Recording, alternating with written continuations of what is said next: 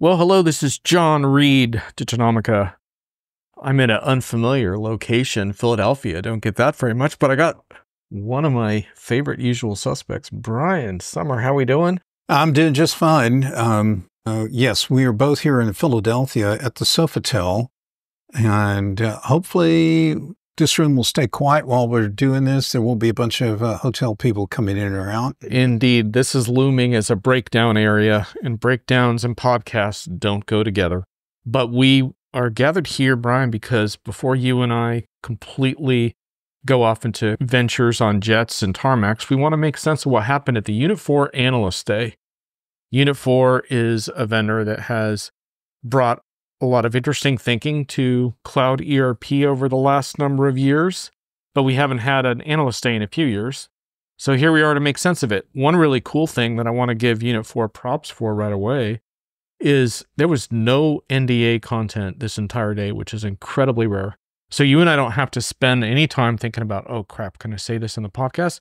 And we can bring this insights to you, the people. So let's try to get some trenchant insights, shall we, Brian? Trenchant? Yeah. Man, you're reaching for the Hey, man. thesaurus already. I mean, this is... Well, it's the buzzword generator, right? Well, we'll talk about that at the end. Yeah, we'll get to that. Yeah. So what are your impressions? You've been tracking this company for a long time. How would you describe like why audience should pay attention to this company? What are they about? Well, first of all, the Aggresso products have been around for eons. I knew them when they had a big presence in the Netherlands, of all places. They also were related for a time with Coda software, and piece of Coda became Financial Force, which then became Certinia. I mean, so I guess what I'm establishing is I'm doing one of those Dr. Henry Gates genealogy TV shows here. What are your software roots? But they've been around a while, and Aggresso was interesting because it was a solution that allowed all kinds of dynamic flexibility that you could completely recast your financials, just by electing to do so, and it could rebuild stuff for you. It was pretty slick. Anyway, through some ownership changes, whatever, and leadership changes, the company has altered quite a bit over the years. They've got an ERP suite, and they sell predominantly to four main verticals. And just off the top of my head, I believe they're the professional services, public sector, higher education, and Nonprofit would be the fourth. Nonprofit is and the nonprofits. fourth. Yep. Yes, I can't believe I was missing that one. But anyway, I'm doing this off the top of my head. Anyway, I liked. They've had longstanding customers in all of those sectors. They sell well in those sectors. That's why they're kind of relevant. And we know their CEO, Mike Ettling, very well from other companies he's been involved with over the years. Just a couple quick stats, 450 million revenue. I can't remember in my notes. I think that might be euros, though. I'm pretty sure from the slide. And 15% growth AR. So, but one interesting thing about Unit4 is for quite some time, they were pushing the self-driving ERP slogan, which at the time appeared a little bit ahead of its time. Now that slogan has been revived for the new Unit4 missions. And I have some pros and cons with that slogan, but there's interesting stuff there around Ettling's comments on RPA. So do you want to talk about that? Yeah, Mike made a comment about how he didn't believe that vendors should have, or customers should have to buy separate ERP and RPA, robotic process automation tools. And I've kind of liked some of the RPA tools. They've been a darling for companies like in the insurance industry and the governmental sector. Those are two in particular that really loved RPA. And what it would do is you could set up rules and think of it as almost like switches on a manufacturing line. It would detect something new on an item, and then boom, it was shunted to one direction or another. And the same thing happens on workflows. You could build in all kinds of controls, governance, and oversight and everything else as transactions are coming through. Mike's correct that these shouldn't be two different products because, frankly, what we know is ERP is just being relegated to becoming a transaction engine for the most part and a storage space for validated process transactions. And where we really ought to be going is, we need to be thinking that RPA really is one of the earlier big mass rollouts of an artificial intelligence technology. It was machine learning is what it was, and it knew how to move stuff around for you, and it improved process efficiency and productivity quite nicely. I want to add to that briefly, which is that folks want a little more background on my take on this. I've written about this on Diginomica recently, but one of the big misconceptions that's driving me crazy about generative AI is this notion, this ludicrous notion that generative AI is going to be good at the kinds of things RPA is good for, therefore RPA is legacy. In fact, that's crap. It doesn't validate with what Gen AI is good for at all. Gen AI is a probabilistic technology that is really good at engaging users. It's really good at dealing with unstructured data as well as structured data. So there's a lot of cool things you can potentially do, but what it's not going to do is run your enterprise processes. That's not what it's for. The way Etling described it in the Unit 4 approach to AI is RPA is the hook. You hook that into your Gen AI, so you can invoke those automations. So all that work they've done on the RPA-based automations puts them in a position to layer the generative AI tooling on top of that. So I think it's a really important point versus just, oh, we're going to replace all our RPA. That's not what people are going to do. So let me give the listeners, I guess, a really good example of the differences. With RPA, you actually go in and you define it could be ranges, it could be numerical values, whatever. It's primarily rules-based. It's rules. Yeah. You're setting up rules and you're also setting up controls. If the invoice exceeds $10,000, it goes to a different workflow approval process. So these are actually great things to have, particularly if you're in accounting, because you want to be able to have your auditors see that you've got these documented controls, processes, and so forth. That's the RPA side of machine learning and machine processing.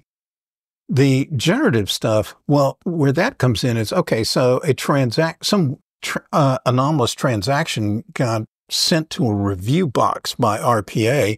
Now, an end user has to look at this, and generative AI would be really good in helping this person understand, hey, John, here are the rules we have in this company. So it's stating what the rules are. It states what other kind of approvals might be necessary, but could possibly look at things like, hey, this particular vendor always submits invoices between like $100 and $500, and this one's coming in at $10,000. Are you really sure this is correct?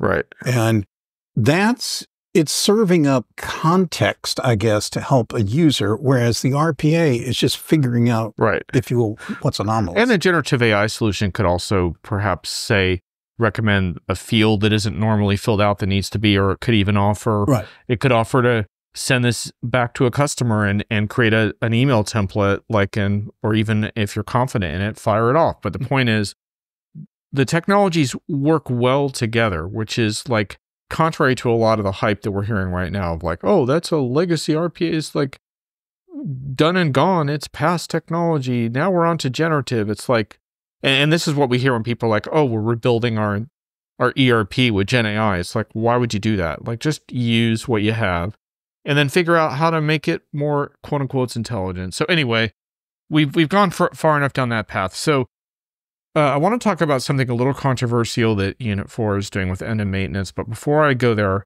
I did want to mention one thing that I think they excelled in that I didn't see a lot this fall. This fall, I saw a whole lot about, you have a new AI teammate on your team. It was all about your AI teammate or your co-pilot. Mm-hmm. And yes, Unit 4 has an announcement there too, which we'll get to. But I liked how Unit 4 really emphasized the human side of collaboration, and as part of their part of what they mean by self-driving ERP is so-called headless ERP. So the idea being work in the environment you want to. So they had a lot of Teams-based stuff, which I thought was cool as far as, you don't have to log into your ERP system to do that. So they had a lot of really good demos, I think, that showed humans collaborating with each other in the context they're comfortable with without having to navigate screens and then email your colleague about a question you have about some screen. So anyway, I thought that was cool. But Yeah, and for the listeners, they were showing examples where one user's doing everything on her cell phone, and the let's call it the expert super user is actually working on some other stuff, some approval thing that was kind of hinky. He's working on it on his laptop, and they're also working through some collaboration stuff. And it's figuring out and find out all this stuff to the point where you don't know where the data, where the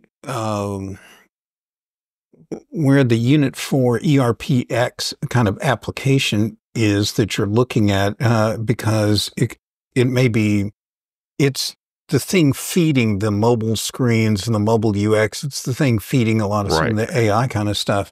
And which is really kind of nice because we're finally moving away from those old school fixed command line kind of user or tab lines that we're so used to seeing in so many UXs. One of the things we didn't get into today that I would have liked to get into is I still, believe that a lot of the old school super users are going to want their screens and are going to keep wanting to use them. But I think it's such a huge deal with new users in the system and casual users and making it easy for those folks. So you talk a lot about the talent wars. I don't think you can compete in the talent wars if you're going to ask young professionals to navigate old school ERP green screens, and they might as well be green for how easy they are to navigate, right? So, yeah, since I'm old enough to have kids in the workforce, I get earfuls about how bad old school screens are, UXs are, and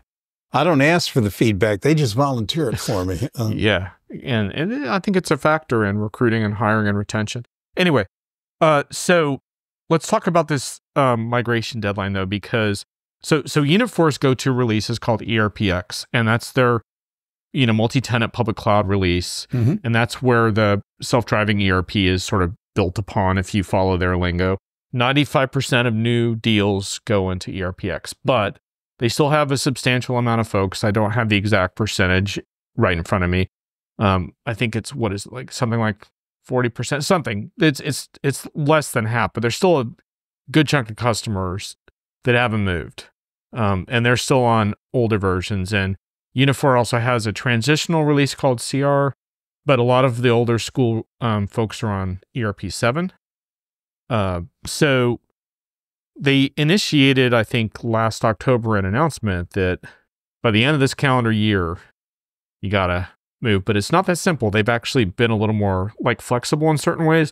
But when I first read it, I was like, oh my God, this is a big mistake. This is the heavy hand of forced marched upgrades. But I think we heard a more nuanced version of that today. So what are your thoughts? Well, to be clear, the end of life deal kind of comes up closer to the end of 2026. Yeah.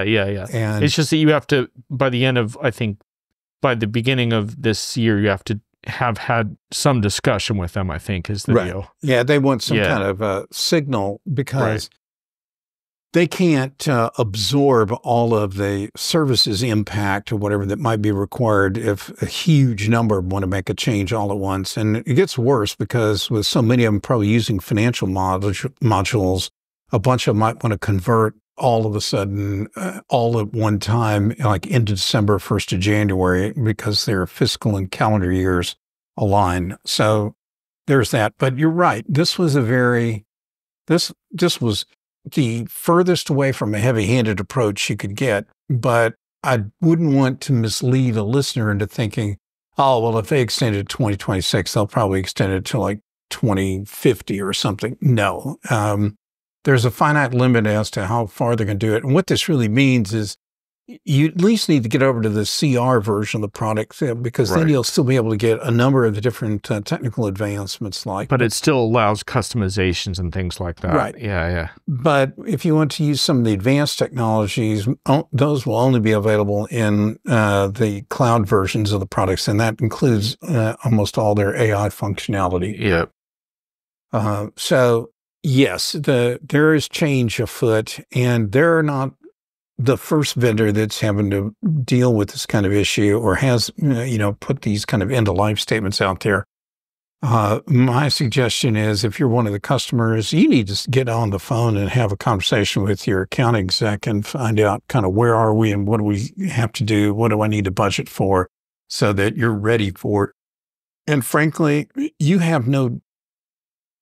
I don't know what to tell some folks other than unless you customize the living daylights out of the solution in a way that even Unit4's mother couldn't identify it as one of her own offspring, you need to move if you're ever going to take advantage of some of the new advanced capabilities because they need access to vast amounts of data. Some of the data may not be in the Unit4 system, but it's going to be the things that power the AI tools and other capabilities. Well, and this was interesting too, because I think it warrants a little bit of awareness that because their Unit4, because of their public sector business in particular, they do have around, I think they said 12%, it was like 12 or 13% of companies that simply cannot move to the cloud for regulatory reasons in their country of origin. And so those customers receive an exception. But we had some interesting talks with Mike Etling, and he has talked about this publicly before in articles too, around conversation with customers around that are heavily customized. And I asked him today, I said, what about these cloud benefits? It's kind of a cliche. So have you articulated what these benefits were? And he shared an anecdote of a customer where once he kind of got through talking the customer through what they can actually do in the cloud, that they're now doing kind of manually stitched together and all that stuff, the customer totally sees the business value proposition differently. And so I think this happens a lot, to be honest with you, with these quote unquote over customized customers, is that at first they get very defensive because they don't want to get pushed. But once they can have a more relaxed conversation where they're more give and take about what their pain points are and what they want to go, they realize, crap, this is just going to be so much easier for me if I can do it that way, So there's able to take the coffee away? No. Okay, sorry. So there's a related issue to that. They can't, some of them aren't going to change, some of them that need to change. Part of the reason they don't is because they either don't know what the art of the possible could be in the future. So Etling's example was a good one of explaining what is the art of the possible. But the other thing is, I think a lot of companies forget how much their organization and the external environment have changed since the time they originally implemented the Unit4 solutions. Right. They may have implemented an early Aggresso product line. And so I actually have a slide I use on public speaking things where I'm talking about big digital transformation projects. And I show here are reasons why some transformation projects fail or whatever, or get canceled. And I highlight 6 of them on there that happened to projects I was on. Not because I'm a bad leader of transformation projects, but like in one case, we had a great day at a client and on the remote site in California. And as we're heading back to the hotel, the CEO of this conglomerate personally calls me up to tell me that he just sold 40% of the company. They just finished signing the papers on it. So that kind of, let's just say, train wrecked the economics of the transformational project. So things happen. And I think a lot of stuff has happened in the time that people bought some of these products. And it's time to take a eyes wide open kind of look at, what should I be doing and what is possible. Speaking of things happen, we already had our first podcast interruption with someone that wanted to break down the room. They wanted the coffee, Brian, but they can't have the coffee yet because we're not quite done yet. One of the things that I look forward to when you're at an event like this is I know you're going to raise your hand at some point. You're kind of like a tea kettle, like it takes a little while and then you start boiling. So I knew it was coming. And you had a couple doozy questions today. But one of them ties into something that I'm interested in, which is Unit4's vertical strategy, because I felt like we could have benefited from more of a vertical approach to their AI plans. I would have liked to see the advanced AI functionality they have planned on their roadmap with the vertical by vertical breakdown. But one of the challenges you had to them was around their AI roadmap. Do you want to just talk a little bit more about what you're looking for from vendors when it comes to this? Because I know you're going to be updating your piece on this topic. So I kind of triggered something that got some of the other analysts to talk, and they had a chart that showed by horizontal function, like finance, HR, whatever, going down the page, if I remember it right. And then they showed what's going to happen in this year, 2025, and so forth, moving on down. They were given some examples of AI, capabilities they're going to release. And I told them that I thought some of that stuff from 2016 that they had there needs to get shoved all the way back up into what's left of 2024 even. And I heard another analyst or two kind of chirp up and saying they agreed with that, and I've seen, and I mentioned this to one of the Unit4 people afterwards, that there are some vendors just in HR alone that have released 70 different AI capabilities in that functional piece of their product. So the markets, I think the key lesson here is the market's definitely been moving a lot in this way. What I don't agree with a lot of vendors, they sprinkle this stuff in all over the place, but they haven't really made a connection between we added this capability to this part of this product, and yet we haven't really shown you what the economics of it are, the sustainability impact of it is, or we haven't even showed, explain which strategy a company might be embarking on and whether it works. For example, if I want to create a company that is a destination employer that people, will stay not only years longer than they otherwise would have, I'm going to focus not on AI, but I'm going to be focused on things like how do we find who are the best leaders and how do we develop them and everything else, which is a very different set of problems than applying AI to talent acquisition, for example. Right. And I think what I'm looking for from vendors, and I didn't hear enough of this from pretty much any vendor this fall, I'm looking for three things. I want to go under the hood of the architecture, which I've been able to do, but I have to press vendors on it. I want to understand which LLMs are you using, how your customer data is moving. Are you using smaller models?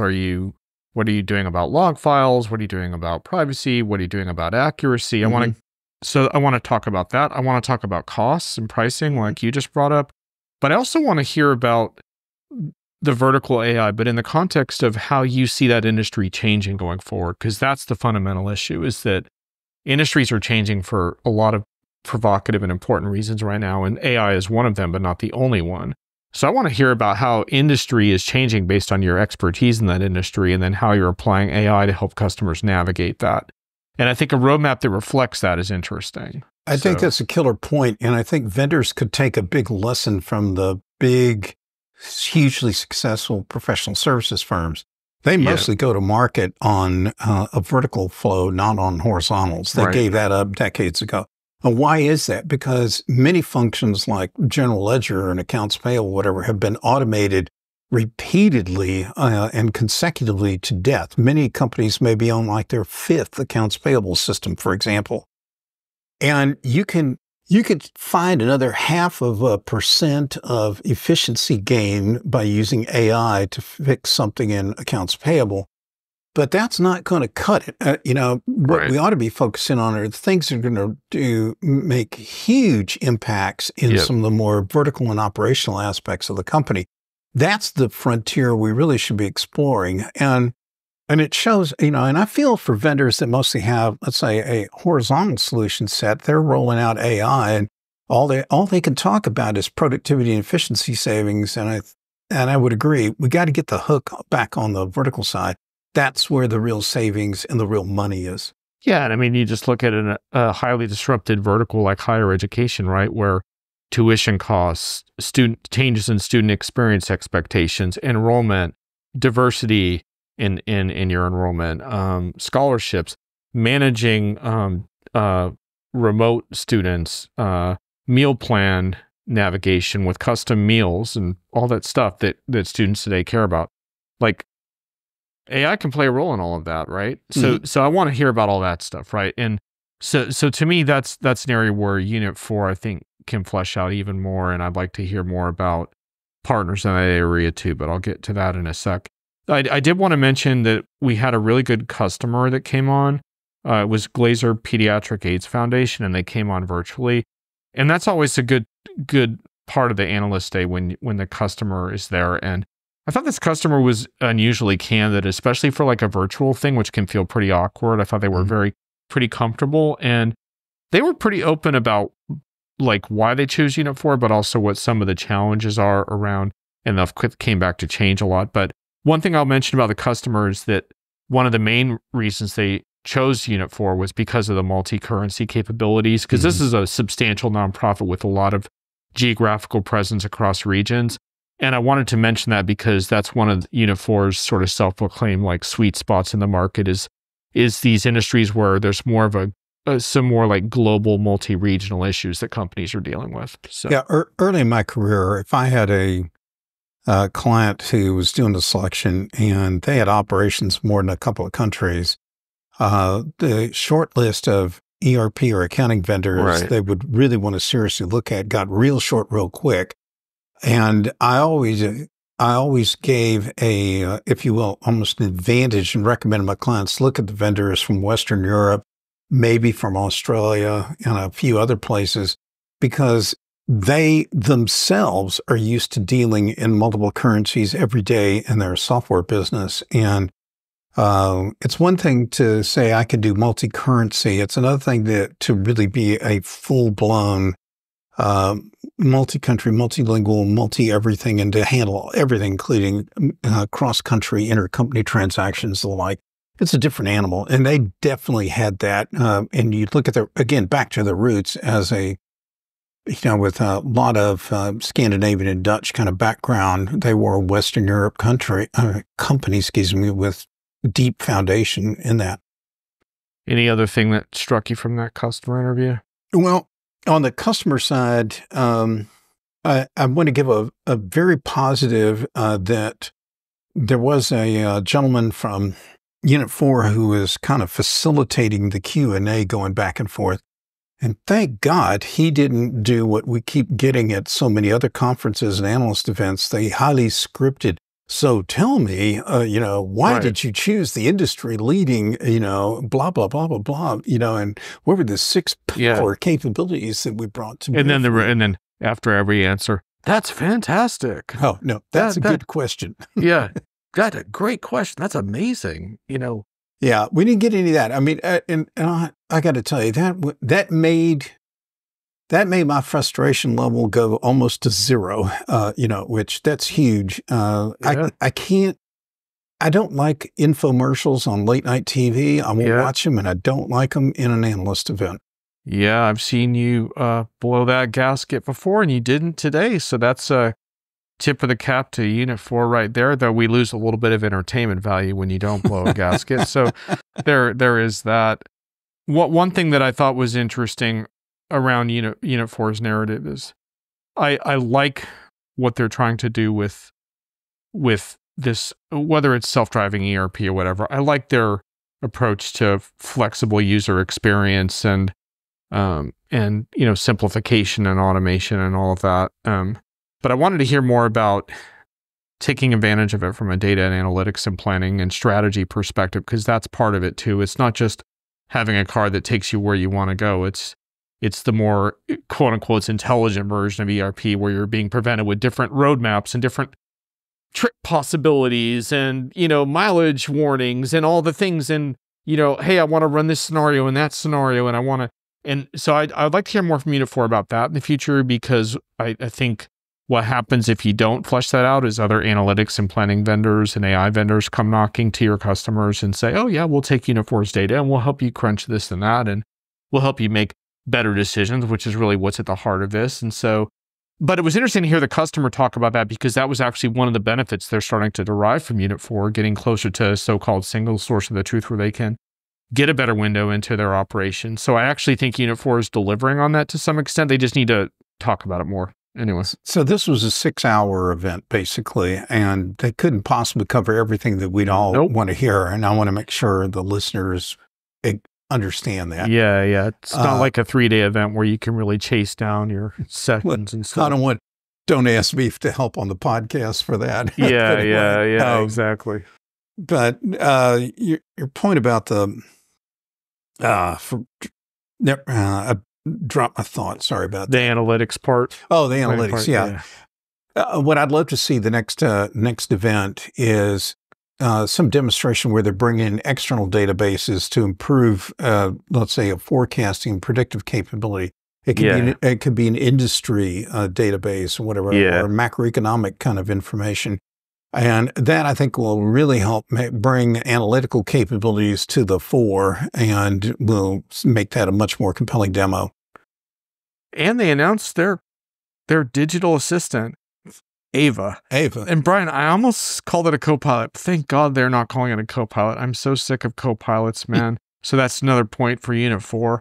Because my whole thing with copilots is it's semantically incorrect, because I looked this up online. A copilot has to be able to land the plane. So I don't agree. I like the digital assistant terminology better. I think that's a better description of today's AI and how it can help people. But anyway, I'm not going to win that one. I'm going to lose that battle. But anyway, so anything about Ava? Well, they had one previously, if you remember. Oh, yeah. We were talking about that. It used to be called Wanda. Right. And so Wanda got hit with the right sizing kind of thing, you know?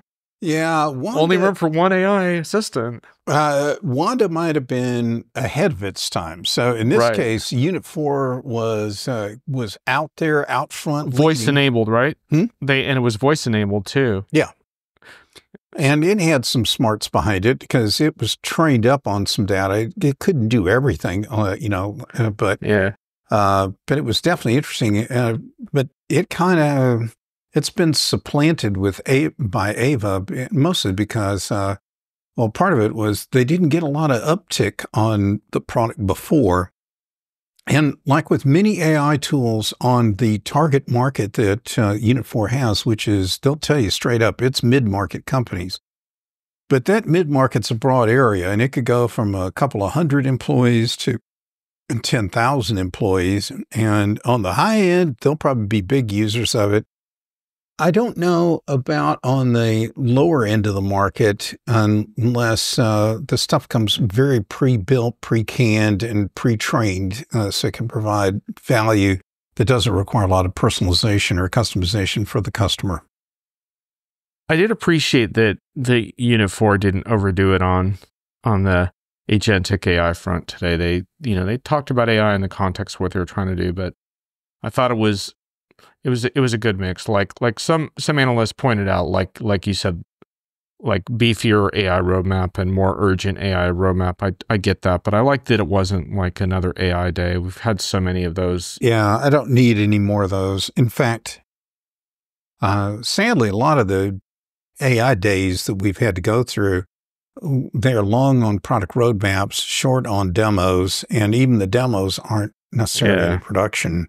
I've yet to be in an event where they let the analysts actually sit down at a computer and self-drive, if you will, interact with AI the tools assistant, and find out what they can or can't do. Yeah, which I think is a very telling thing. Yeah, it's felt more like an AI daze, D-A-Z-E, than days, D-A-Y-S. So, well, one of the things I thought we should touch on, Mike Etling brought up their M&A strategy, and I thought that was kind of interesting because we heard he's clearly got an interest in tuck-in deals, which are, for the listeners, those are smaller deals where you pick up some nice piece of technology at a very decent price. You're not worried about picking up, say, thousands and thousands of customers, and that you got to find something to do with them and convert them or whatever. So anyway, he mentioned two kinds of M&A strategies they have. One is the tuck-in kind of deal, which your listeners probably know as the go out and buy a small new entrepreneurial kind of tech company that's got lots of cool technology, not a lot of customers. If you have to, even you can recode it to your technical architecture and then cross-sell the daylights out of it to your larger install base. So that's not a surprise hearing that. What was a surprise was he mentioned that he's so bullish on the ERPX platform that he could conceivably buy another ERP company just to convert those customers off of an old on-premise platform to the ERPX platform. That I got to give him high marks for just having the guts to bring an idea like that to the table at an analyst meeting, because I haven't ever heard a vendor actually bring that up. I have heard vendors talk about doing a roll-up before, but nothing quite like this. So that was pretty, and it's a testimony to what management believes is the power behind their ERPX platform. So that was what made that newsworthy. Cool. Well, let's get to our final sort of points as we wrap here. My final point is I think there's also a narrative around partners. There's a story to tell around bringing in some next generation partners and also just guiding current partners towards new business models. We discussed this some in the context that there are some partners, let's face it, their bread and butter is making money off customizing the hell out of ERP systems. And it was pretty good business for a long time, Brian. But you know what? Every now and then something goes the way of the old dodo bird. And I think that a lot of that business is depleting. And there's a need for a different kind of model that allows customers to build out cool stuff they need using extension toolkits and things like that, and not falling behind on all the new stuff and not getting that legacy spaghetti all the time. So it'll be interesting to see how they bring partners along in that model. So I'll be looking for more of that next year. And those are my main points I wanted to hit today. Do you have anything else? Two little teeny tiny things. We were here with the one and only Holger Mueller. And of course, when you have all three of us, that means the event isn't just well attended or very well attended. Very well is with two. It was extremely well attended. Yeah. So shout out to Holger. And along with that, I do want to make a mention that John and I are already working on the unpredictions for 2025. And if anyone's got any candidates for things they'd like us to consider or include in, by all means, send it to us. We anxiously await any kind of feedback you guys want to send. Right, indeed, because we're pretty good at picking out the quote unquote low-hanging fruit, Brian, but sometimes we need a boost of quantum blockchain-ready insights from our listeners for this. So please help us out on that front. And, we'll do that as we do every year. And I don't think trenchant's going to make the buzzword generator. Oh, I hope not. I hope not. I think we've had just about enough trenchant insights. But I do want to share one thing, though, which is that it's been a few years since we had one of these events with Unit4. And the biggest change that I think about from the last one is I saw a much more confident and coherent presentation. The last time we were able to put them back on their heels a couple of times on a couple of topics around adoption, around customer success. Today they kind of came out blazing on those topics and they were ready and they were ready with a good story around the migrations, which we could have easily gone awry with some tough questions, and they had anticipated those and how they planned it all. So, I see some progress here, and I think they're one of these interesting vendors because we spent a lot of time in the ERP market focused on a handful of giants. But a lot of times I think the interesting stuff is happening in the small and mid-market in ERP, especially with new approaches to industry. So I think they're going to be a fun company to watch. We shall see. I would agree.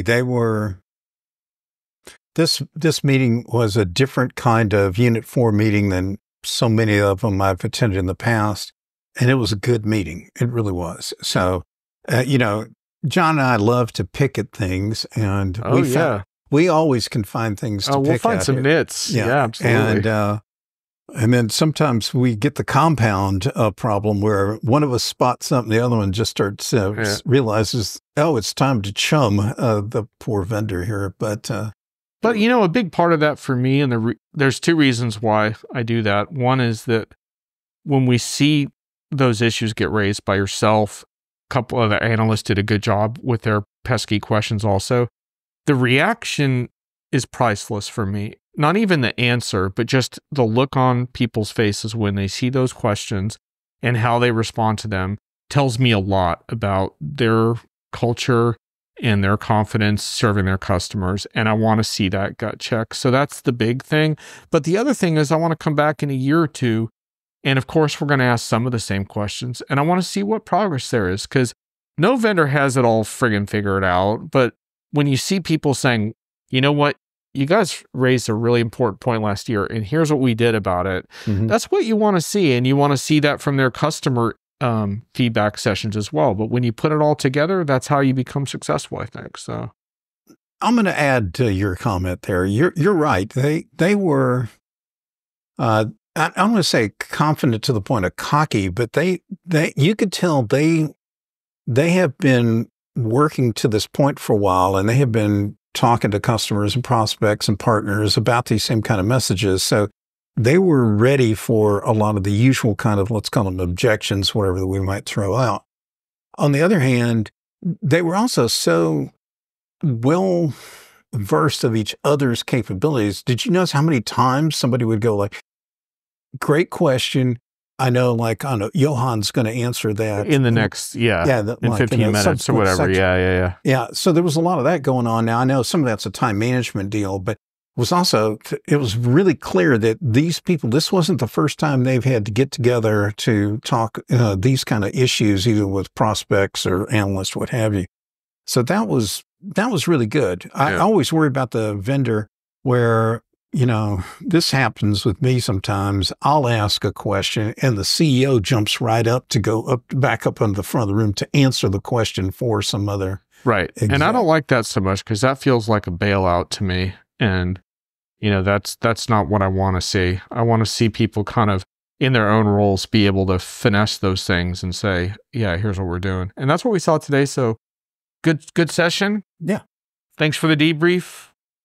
This might be our last face-to-face in a little while, Brian. We're sort of finally on the end of our little fall tour, but we're going to have some month-in review shows coming up. So we'll pick this up virtually. So if you guys want to catch our video show, it's coming up on one of these Fridays. So it should be fun. And I agree. I probably won't see you in person, till January, February, something like that. Yeah. Yep. Well, trust me, I'm not going to change between now and then. Oh, no, you are not. All right. Bye, everyone.